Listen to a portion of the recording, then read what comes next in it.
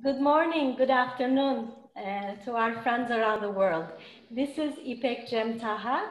I'm the director of Columbia Global Centers in Istanbul, and we're delighted today to be hosting a Kapuscinski Development Lecture with the Nobel Prize winning economist Joseph Stiglitz on the post-pandemic world, restructuring globalization for the global public good, moderated by Anya Schifrin. Thanks for joining us. Kapuscinski Development Lectures are a series of meetings with top development thinkers organized by the European Commission, United Nations Development Council, and partner universities and think tanks. These lectures honor Ryszard Kapuscinski, Polish writer and journalist who was named the Voice of the Poor for his coverage of developing countries. Indeed, the pandemic has caught us all unprepared and made us rethink our ways to better serve human needs and restructure globalization for the public good. In a recent lecture, Professor Stiglitz said this is not an equal opportunity virus. It goes after those that are most vulnerable. In fact, this is the moment to redefine globalization, to hopefully leave no one behind. Before we move on to this timely lecture, I would like to pass the word to Jutta Urpilainen, European Commissioner for International Partnerships, for her opening remarks. Jutta, the floor is yours. Thank you, Ipek, and good afternoon from Brussels. It is an honor to introduce Kapuscinski Development Lecture. I thank the United Nations Development Programme and Columbia Global Centers for bringing us together in this virtual setting. In the over 100 Kapuscinski Development Lectures delivered so far, we have heard well-known figures speak about international partnerships and sustainable development. And today is no exception. Our guest lecturer and Nobel laureate in economics, Professor Stiglitz, who I have had the pleasure to meet several times in person, will be discussing with us the sustainable recovery from the pandemic. Even before COVID-19, many countries faced big challenges. The climate change, the digital divide, and persistent inequalities were all true. COVID-19 has made the situation even worse. The weakest, again, suffer the most. Many children are missing out on distance learning. Small businesses are going under, and people with no social safety nets are losing their livelihoods. More than 2 million people have no access to clean water and sanitation that are so vital in fighting this terrible crisis and virus. So how can we possibly accept this in our 21st century world? This is a crucial question. And I think the answer is we cannot accept this. This is why the European Union works for a global recovery that is green, digital, resilient, and just. A recovery that links investments and debt relief to the sustainable development goals. We must begin by building greener and bluer economies. Our recovery must be mindful of the needs of generations present and future for the youth. We must build a digital future that opens up access and opportunities for all.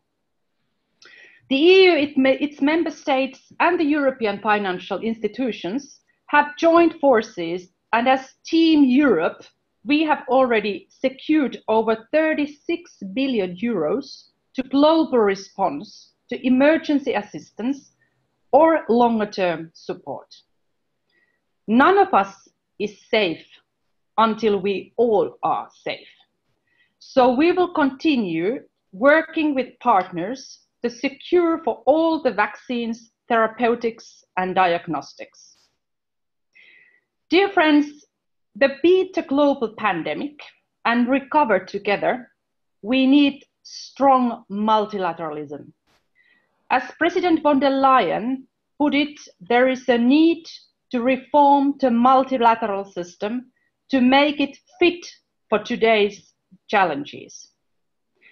The blueprints are there in the form of the 2030 Agenda or Sustainable Development Goals and the Paris Agreement. And you can trust, dear friends, that the EU will remain a reliable partner on this joint journey. Team Europe will fight against inequalities and keep the green and digital transitions as our roadmap. Together, we will make our societies more resilient and inclusive. We have a once-in-a-generation chance to build a fair, more sustainable and more resilient future. So let's use this opportunity. I thank you for the attention, and like you, I'm very excited to hear thoughts from Professor Stiglitz. Thank you. Thank you, Jutta, for those words of wisdom and European Union's pledge for the future.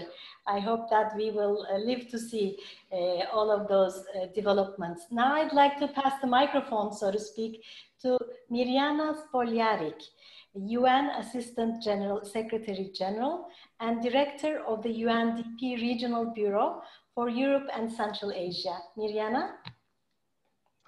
Thank you, Ipek, and dear colleagues. At the outset, I would like to thank Professor Stiglitz for accepting the invitation to the Kapuscinski Lecture series. And I also thank our strategic partner, the European Commission and Commissioner Urpilainen, for the close partnership and continued joint effort in raising awareness on sustainable development. And let me also thank the Columbia Global Centers Istanbul for hosting this event. Professor Stiglitz, you received the Nobel Prize for your work on the economics of imperfect information. And in many countries today, information as well as disinformation are at the heart of COVID-19. This goes beyond standard financial system concerns, such as growing debt burdens across the globe. It is also apparent in questions about the veracity of the epidemiological data reported by governments, the traction of conspiracy theories, and seeming flip-flops in the information and advice provided by relevant institutions. And this only underscores the importance of addressing institutional imperfections in post-pandemic reconstruction efforts.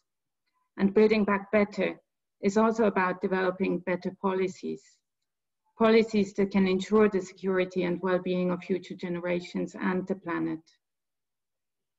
And just like sustainable development per se, effective pandemic response is very much about thinking globally and acting locally. And there is an unquestionable need for global response to COVID-19, as the virus does not recognize national borders. But likewise, national governments need to find the space for expansionary fiscal and monetary policies to offset the macroeconomic shocks associated with the pandemic and public health responses. But striking the right balance between public health, socioeconomic development, and personal freedoms is also a local affair that should reflect such local specifics as population density, the workplace health policies of leading employers, extent of informality, local health infrastructure, and the digital inclusion of societies. We as UNDP look forward to stepping up this local work and area-based development in general.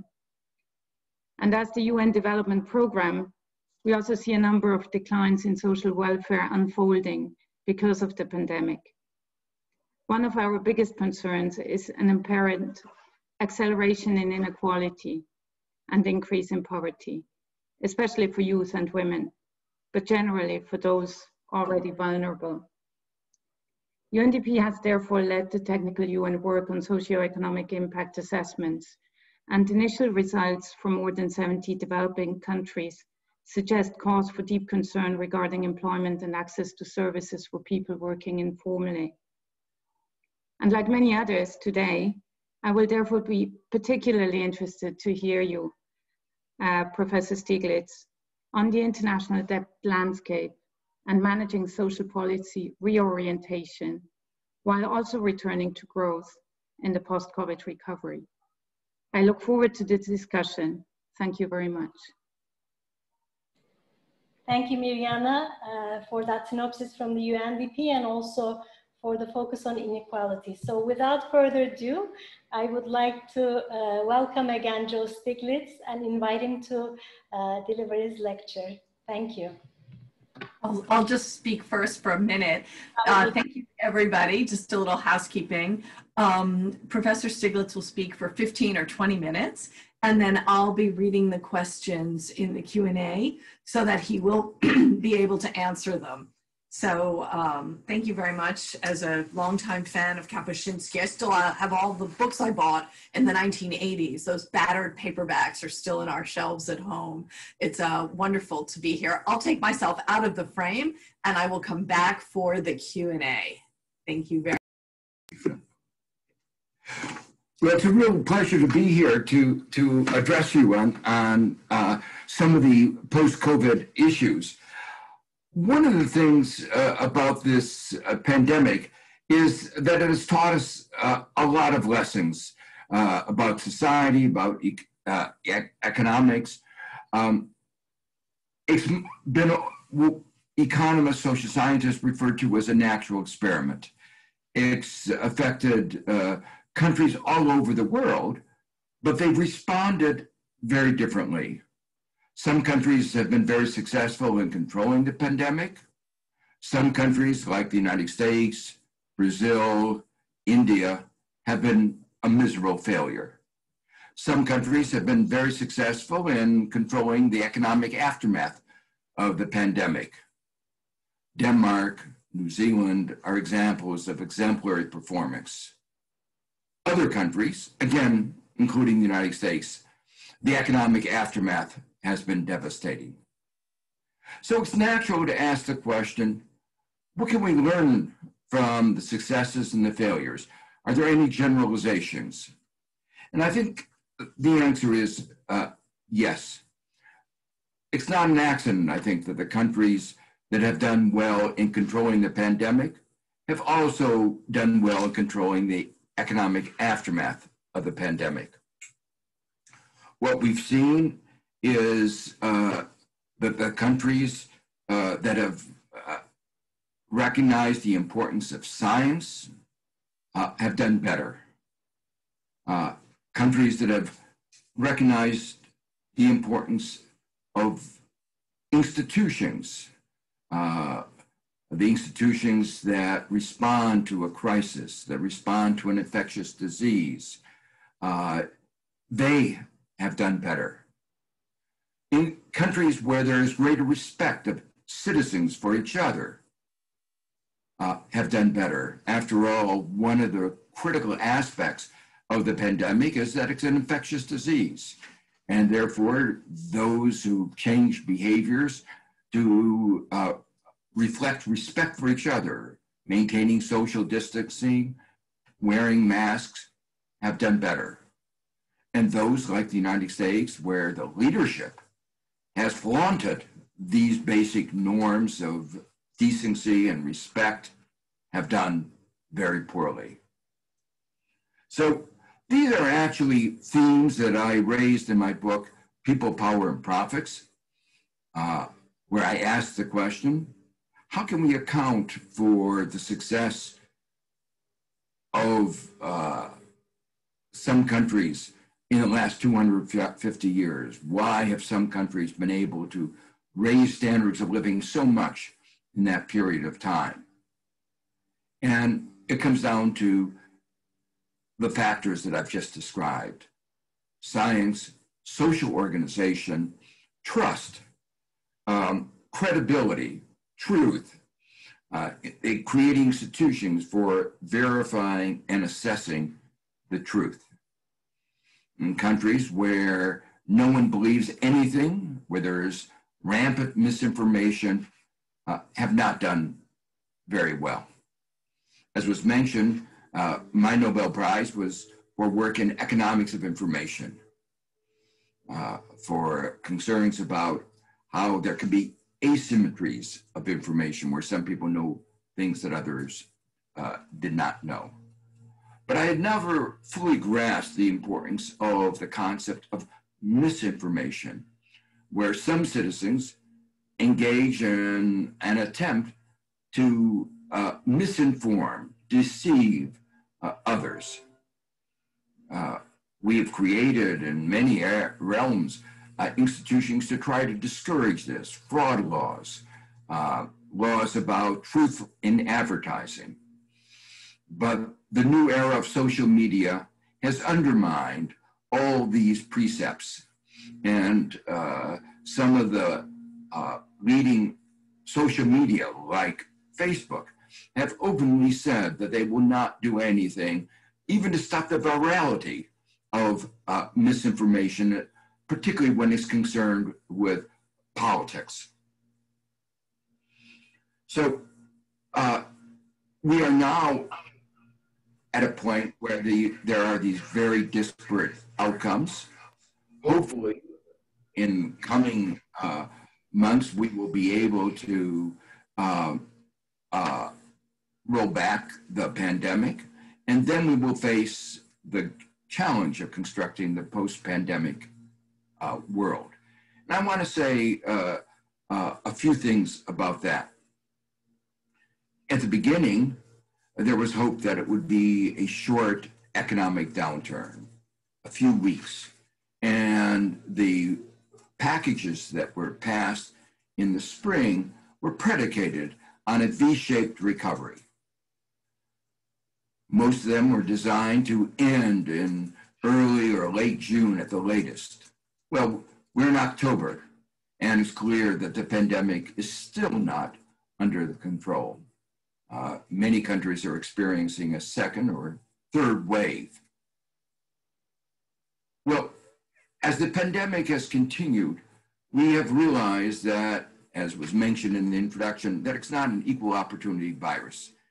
It has exposed and exacerbated the inequalities in our society. So one of the things that there's a global consensus about is that we don't want to go back to the world as it was in January 2020. We don't want a bounce back to where we were. We want to build back better, to use the words of Vice President Biden. While we've been fighting the pandemic, we've also seen the consequences of climate change raging, particularly in the United States. Fires, unprecedented fires in California, floods in Iowa, hurricanes.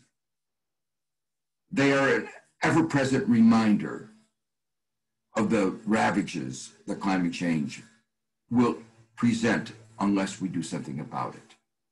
So we have to build back better, create more equal societies, greener societies, based societies that are more knowledge-based, transforming our societies to the 21st century economies and societies that we would like to have.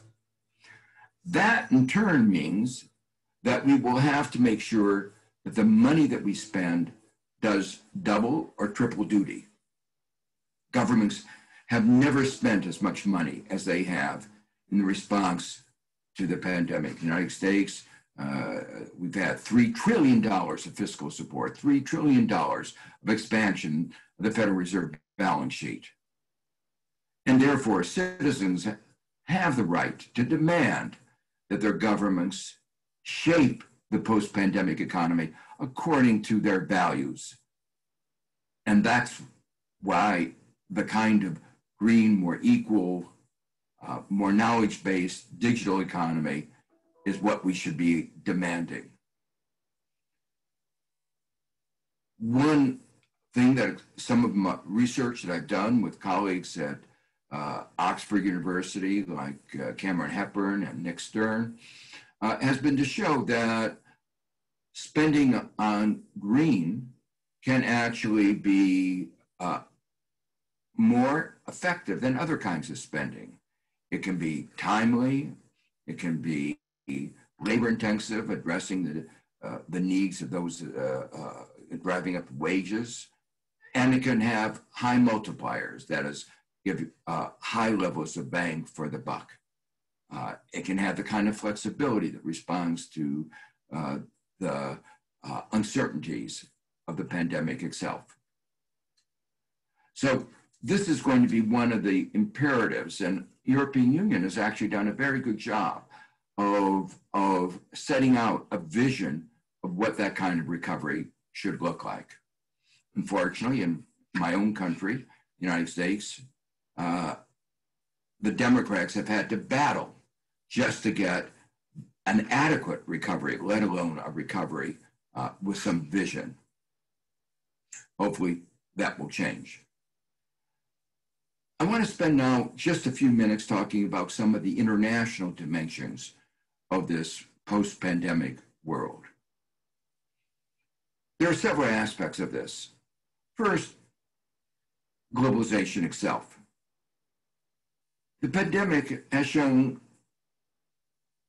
some of the problems with globalization. Global supply chains were not resilient. Even a rich country like the United States couldn't produce simple products like masks and protective gear, let alone the more complicated products like ventilators or tests. Markets were short-sighted, as we saw in the 2008 crisis. And then the consequences of that short-sightedness created the global financial crisis of 2008. Now we're seeing that same kind of short-sightedness has hampered our ability to respond to the crisis. So it's important going forward that we create more resilient supply chains, that we understand that that kind of short-sightedness that has been part of both economics and politics imposes unacceptable risks on our societies. On the other hand, the pandemic has shown that we need global cooperation. As was pointed out, we won't have a world safe from this virus until every country is safe. But that's where there's been some ugly aspects coming from places that formerly were leadership, had exercised leadership in global cooperation, from the United States, where we've seen vaccine nativism, rather than sharing knowledge. There's an attempt to hoard knowledge and to use this as an opportunity for profits on the part of some corporations. It's remarkable how the scientific community around the world, the academic community around the world has cooperated in an unprecedented way. But as I said, some governments have lagged.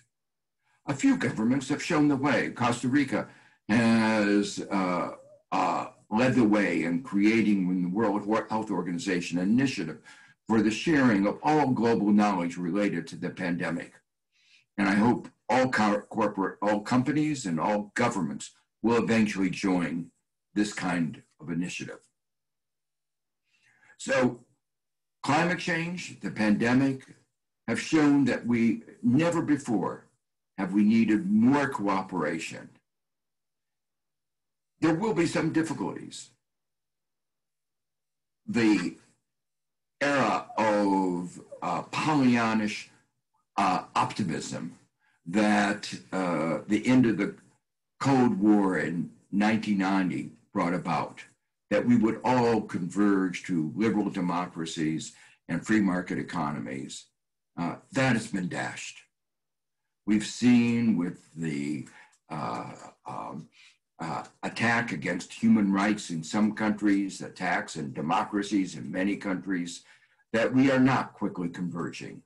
And even global trade has not accelerated the process in the way that it was hoped. It looks as if we will live in a world where there will be some democracies, but some countries openly shunning democracies. There will be some countries advocating human rights, although not necessarily fully living up to their ideals, but other countries looking the other way. We will have to learn to cooperate with countries whose values we do not agree with. When you're in a rowboat from a sinking ship like the Titanic, there may be people in that boat that you don't like.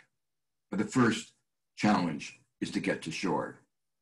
And our challenge in the world is to fight the scourges of climate change and pandemics. We have to cooperate to do that. Among the areas where we will have to cooperate will have to be in the areas of helping developing countries and emerging markets. That advanced countries have spent enormous amounts of money. The developing countries and emerging markets don't have the resources to maintain their economies in the way that Europe and the United States have done. But there are ways in which the international community can help. The first is, it is very likely that there will be numerous debt crises. We're already seeing some of these. In the years after the Jubilee, the debt forgiveness of HIPC, many countries got, unfortunately, overly indebted. And especially after 2008, when interest rates reached very high, very low levels, unprecedented low levels for an extended period of time, and many Western banks pushed debt on developing countries. So we are in a situation where many countries have debt beyond their ability to manage. The G20 has recognized the importance of this problem. They've called for debt stays, but debt stays only for the least developed countries, and debt stays only for official debt. They haven't talked about private debt, and a very large fraction of debt today is private, and they haven't talked about emerging markets, and these will be very adversely affected. And most importantly, what is required is not just a stay in debt payments. There will have to be restructuring. In the aftermath of the 2008-9 financial crisis, the president of the UN General Assembly asked me to head a commission that looked at some of the reforms in the global financial architecture. And one of our strong recommendations was the creation of a framework for restructuring sovereign debt. That call got reflected in resolutions that were passed by the General Assembly in 2014, and a set of principles that was adopted almost unanimously, with only a few countries dissenting, in 2015. But unfortunately, among the countries dissenting were some of the major creditor countries, including the United States. And so today, as we face another debt crisis, there are not the institutions that we need to help us facilitate those debt restructurings. The likelihood is that we will have another experience of too little, too late, of the kind that we've seen over and over again. It is worth noting that the IMF has called for this kind of new institution. And this morning, today, the Financial Times had a lead editorial calling for this kind of sovereign debt restructuring framework. So I hope that's one of the things that will emerge going forward. But that will take time.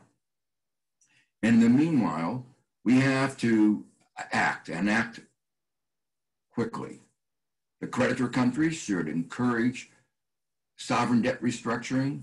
The multilateral institutions, the IMF, should continue their work encouraging these kinds of sovereign debt restructurings.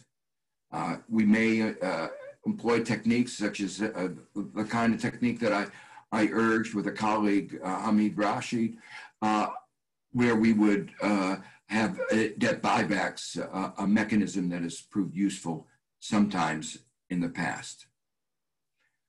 That's one important initiative. A second important initiative is direct help.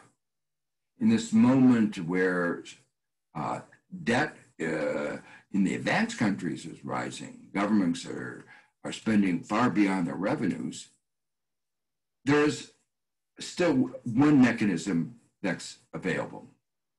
The G20 called for all available instruments to be used, but unfortunately, that has not happened. The instrument that has not been adequately used is special drawing rights, SDRs. There's already an authorization, a framework for creating these. All it takes is a vote of the board of the IMF. And the IMF has called for this, $500 billion. Unfortunately, two countries voted against, India and the United States, for no reason that anybody has been able to understand. So going forward, this is an instrument that we have to adopt. It is, as a hopeful sign, it is worth noting that in both the House of Representatives and the Senate, the Democrats have introduced legislation calling for a $2 trillion issuance of SDRs.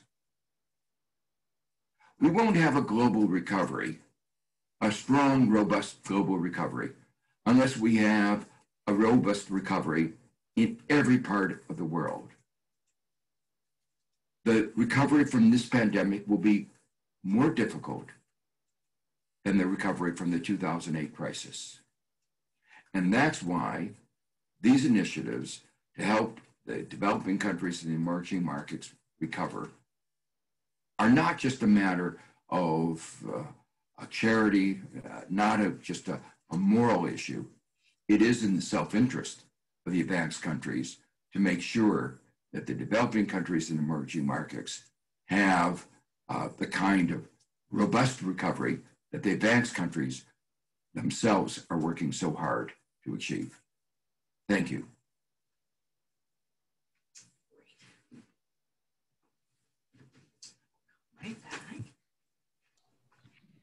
Thank you, Joe. I see Anya Shifrin joining us. And a number. Hi, everybody. I'm here to, I was trying to look at the questions on the other laptop, but it was making too much noise.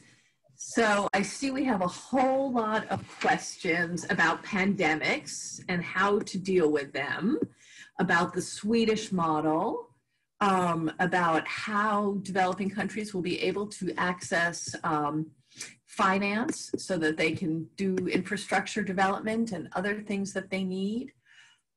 More information on fake news, which we can talk about forever, and questions about green spending. So this is a lot of very, very different topics. I don't know which ones you want to take first. I can obviously take the fake news one myself. So why don't we begin with misinformation? Should we begin with misinformation? Because that's become a real problem. The anti-vax movement was there before the pandemic, and it was interesting that many of the social media said that there was nothing they could do about it. And then why don't you come in and talk about... Okay, good. I've been, sorry to take away the spotlight here from Joe for a minute. I'm teaching a new Columbia course on solutions for mis and disinformation online. And what I do in that course is I look at the universe of solutions. There's probably about 10 things, at least, that are being tried right now.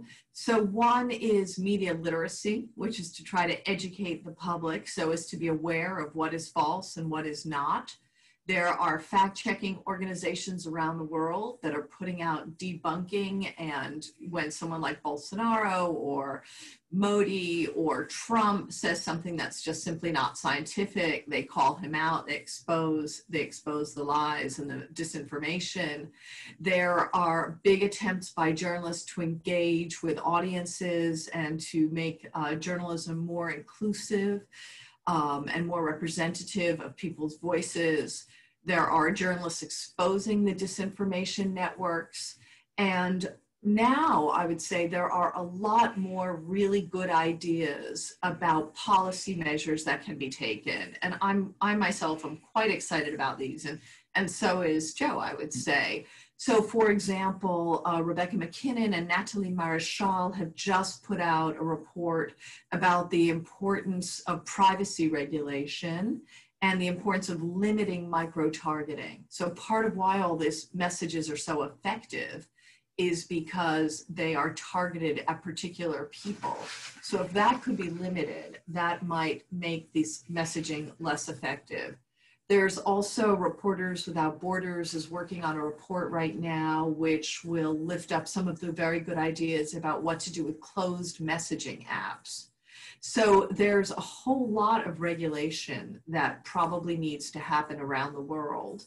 Some of what Germany and France have done as well, making the tech companies liable in some ways for what they put on the platforms, the third-party content is going to be really important. And I think that the policymakers that are working on this, and I really applaud what the EU is trying to do, are very aware of the fact that they need to respect all the international conventions and UN agreements on free expression, but we do need to start regulating the tech companies in a much more serious way.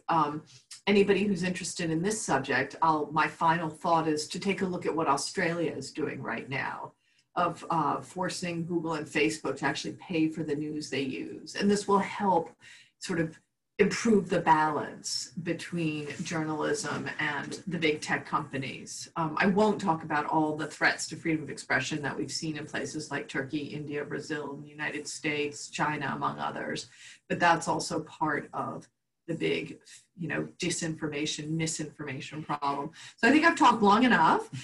Did you want to answer questions about finance or Green New Deal, or did you want to add to anything I just First, let me add just one thing that links to what I said in my talk, which is countries like the United States and some of the other countries that Anya mentioned that have sowed distrust, skepticism about what is the truth, have undermined the ability of citizens to assess what is going on.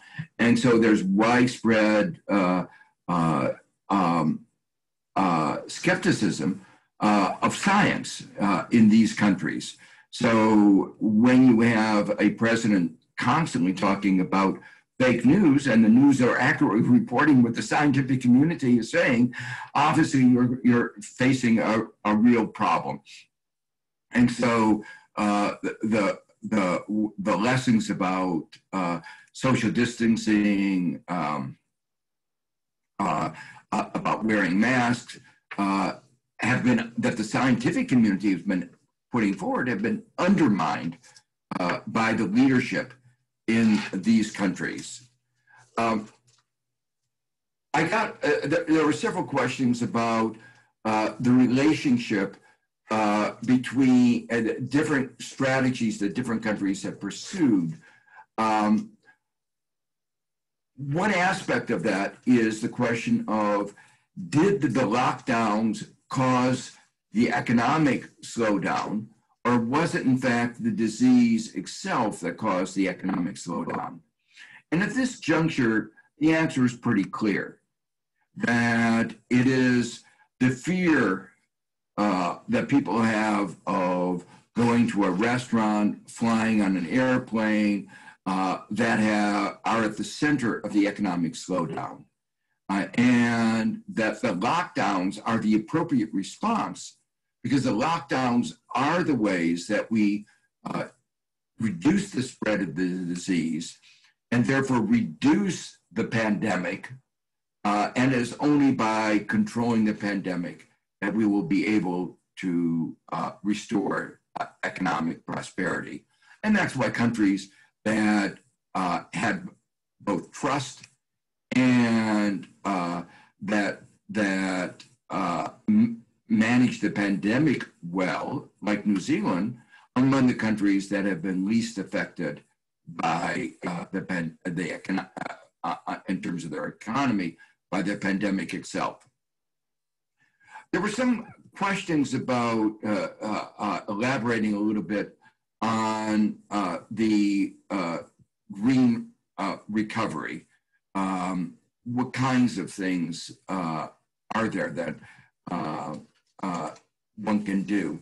And different countries have done different things, reflecting their circumstances. For instance, in New Zealand, waiters and waitresses in some of the resort areas that are located in beautiful natural parks are being redeployed to help improve the parks, because the tourists aren't coming. Rather than having those workers idle, the question is, how do you use those resources today in ways that can lead to long-run returns? In a way, it echoes what happened in the Great Depression in the United States, where civilian conservation corps, government employment programs, created a legacy from which we are still benefiting 80 years later. Another example is in South Korea, their green recovery, focusing a lot on some of the new innovation areas that they hope to lead the world in, hydrogen cities, the development of hydrogen technology. And some countries in Europe are following that strategy as well. There's a lot of need for creating housing with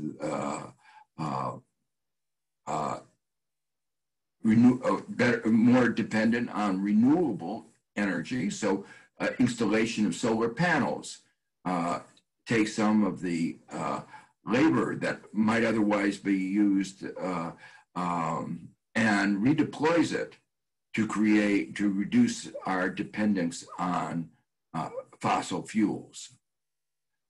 Public transportation systems need to be constructed to reduce our dependence on fossil fuels.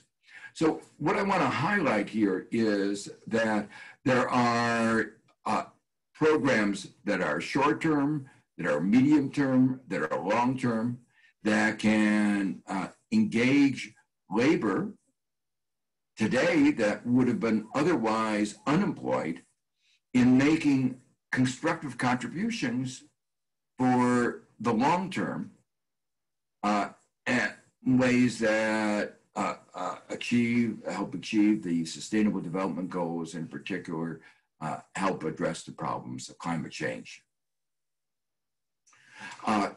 One of the questions that has been asked has to do with the particular problems that developing countries like India face. The mistake that was made in India was that they adopted very quickly a strong lockdown, but they were not sensitive to what the implications of that would be given their circumstances. People have to live. And the way the lockdown was conducted led to high levels of migration as people were forced to return to their villages. And as they migrated, of course, that spread the disease around the country, leading to a very high level number of individuals coming down with the disease and large numbers of individuals dying. Similar kinds of lack of sensitivity occurred in Bolivia, where the right-wing government was not sensitive to the different circumstances in different parts of the country. So it is interesting in my mind that many of the more democratic governments have done such a much better job than many of the countries led by demagogues, countries where governments have tried to divide society rather than develop greater solidarity among the citizens. Did you want to take any of the questions Sure. about how we can improve multilateral cooperation, or how developing countries can get access to finance? Well, actually, I think problems are likely to get worse for many of the developing countries and emerging markets. One of the things that's happened both in Europe and particularly in the United States was an enormous increase in liquidity. I referred earlier to the balance sheet, increase in the balance sheet of the Federal Reserve. Actually, there's been large savings on the part of Americans, corporations, and this savings has been looking for places to get a return. There's been a search for yield. Eventually, what I worry about is that this flow of funds, which just like in the aftermath of the 2008-9 crisis, where there was an enormous increase in liquidity and that search of funds for yield, some of those funds went to the emerging markets. At some point, that gets reversed. And so there may be actually at this moment a sense of a lack of worry, because some emerging markets are having access to funds temporarily, simply because of this enormous flood of liquidity. But I worry that it will be just temporary. And that's why the measures that I talked about, the issuance of SDRs, the debt restructurings, are, I think, the kind of measures that are likely to be needed if we are going to get a robust recovery from this pandemic. Great. And there's a lot of questions just about how countries can prepare for pandemics, how they can fight against slowdowns. I know you're not an epidemiologist, so I don't know whether you really want to talk about that. Do you want to talk about a little bit about Biden and the elections? Here's a question about Biden's handling and his plan to deal with the pandemic. So first, let me talk about preparation for a crisis. You know, whenever we have a crisis, citizens turn to government. It is one of the functions of government. It's one of the functions of collective action. But 40 years of denigrating the role of government, Reagan, Thatcher, and most vividly, the last 3 years under President Trump in the United States, has resulted in a government less capable of responding. There was a beautiful book called The Fifth Risk that delineated the role of government in managing risk and how, as a result of this neoliberal doctrines, the capability of governments responding to the risks that we face, a whole variety of risks, was undermined. Ironically, the one risk that was not talked about was the pandemic. But we had been warned. We've been warned about this risk by SARS, by MERS, by Ebola. And it's worth noting that under the Obama administration, there was a White House Office of Pandemic created within the National Security Council. And why there? Because it is a national security threat. Nothing has done more damage to the strength of the United States than this nasty little virus. But President Trump disbanded this White House Office on Pandemics. Countries need to be prepared for this and other crises that they face. Another instrument in preparation of a disease are stockpiles.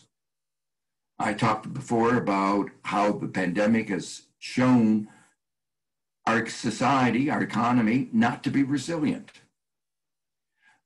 There are reasons that markets don't actually normally handle this kind of extreme event very well. And that's why governments, well-managed governments, create stockpiles. And we have stockpiles of masks and protective gear. But the Trump administration, not understanding the role of government with the Republican Party, depleted these stockpiles. And so when the pandemic hit, we didn't have an adequate supply of masks, we didn't have an adequate supply of protective gear, and they allowed our ventilators to not be adequately maintained. When it comes to infectious diseases, of course, we have to have good institutions to combat them. And the United States used to have a first-rate institutions, the Centers for Disease Control. But under this neoliberal doctrine that focused simply on the market, the Trump administration defunded the Centers for Disease Control, and we were inadequately able to respond. Couldn't develop the tests that we needed. Other countries like South Korea did a fantastic job, not only developing tests, being able to test and trace, so they were able to control the disease. We didn't succeed in doing that. Now, this is where I think the Biden administration is going to be a sea change, because there is a recognition of an important role for government in responding to crises, the climate crisis, the inequality crisis, health crises. One of the reasons the United States has been so badly afflicted is it's the only advanced country that doesn't recognize the right of access to healthcare as a basic human right. This disease goes after those with poor health. Life expectancy in the United States today under Trump is lower than it was before he became the president. And health disparities are larger than in most other developed countries. So you need to have good systems of social protection against this and other kinds of crises. And you need to have recognized the important role that government plays in our society. And that's been one of the main themes of my book, People, Power, and Profits, that we need a new social contract that recognizes that a successful society has to be based on a better balance between government, markets, and civil society. Good. Well, these were really wonderful questions, and I'm glad you were able to answer so many of them, even if not all of them. So we would just like to close out and thank everybody for coming, and for Columbia Global Centers and the UNDP for inviting us here today for this Kapuscinski lecture. Thanks to all, and wishing you good health, and that a better time will come for all of us. Thanks so much, Anya Schifrin, Joe Stiglitz, for making time for us. Thank you everyone for joining. All best.